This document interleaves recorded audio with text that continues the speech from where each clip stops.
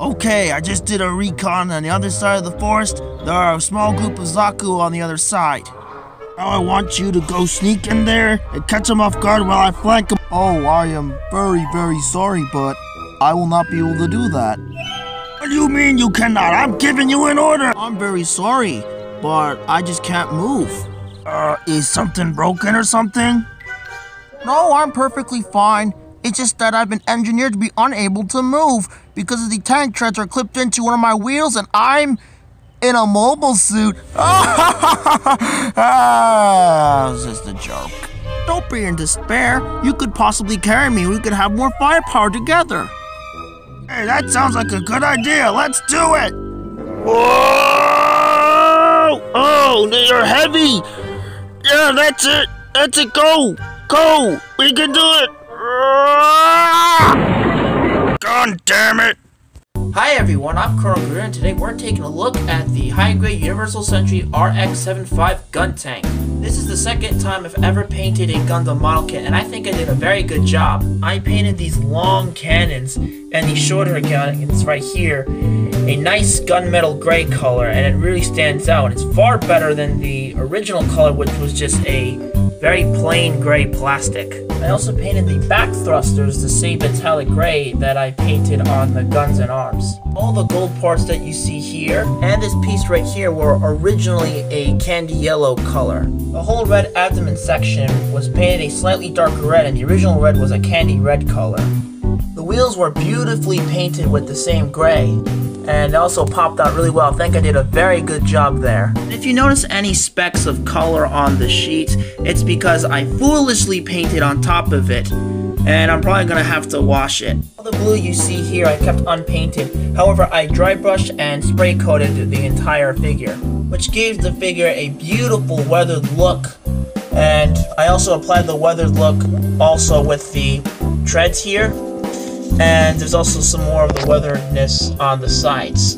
It's kind of hard to see, but I actually did a little bit of paneling with a pencil, and I used it across these lines here, as well as other parts of the figure.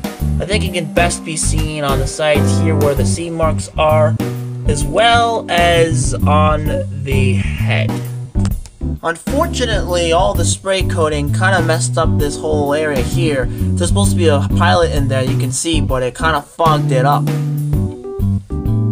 Overall, I think I did a pretty good job painting the figure, but it was actually surprisingly stressful. While the process of painting and building these model kits are fun and relaxing, often I made mistakes. Sometimes there was paint in the wrong areas, or I missed a spot, and I was all like, oh no, I missed a spot here. Oh, I got some paint on here. I better get that off. Oh, now there's more paint over here I missed. Oh, better get that. Oh, better get that. Oh, there's more paint even here. I shouldn't be here. Wait, that shouldn't be here. Ah! And as for the accessories, there are none. Just like I have no friends. Let's just move on to some posability. Limited ball joint at the head, ball joint on the shoulder cannons, rotation at the arm, the arms can go out, swivel at the rapid fire cannons, and very limited waist swivel.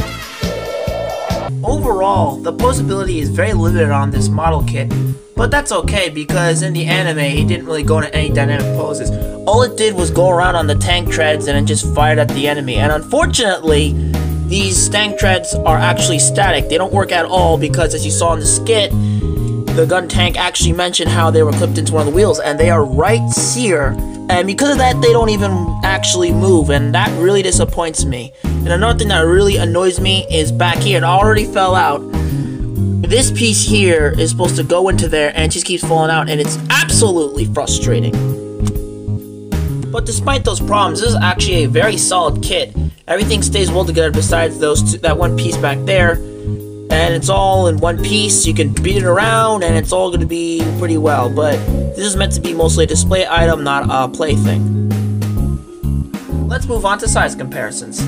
Here's the high-grade Universal Century RX-75 Gundam, the DX Kira Maging, and my previously reviewed GX82 Daitarn 3.